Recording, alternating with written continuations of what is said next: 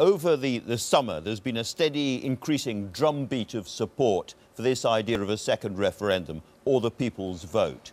What would have to change for you to support that? Well, let me just run through the position so everyone's clear what our position is. Labour Party policy is not in favour of a second referendum. That's the policy position.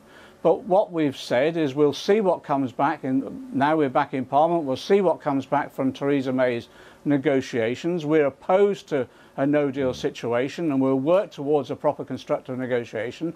Our view, my view is I can't see this government achieving anything that will be of benefit to the long-term prospects for our economy and for jobs. In which case, give the people another chance to vote on it. Well, I think we should go, my preference is a general election, because then you vote on the issues and you vote on the team that will then do the negotiations.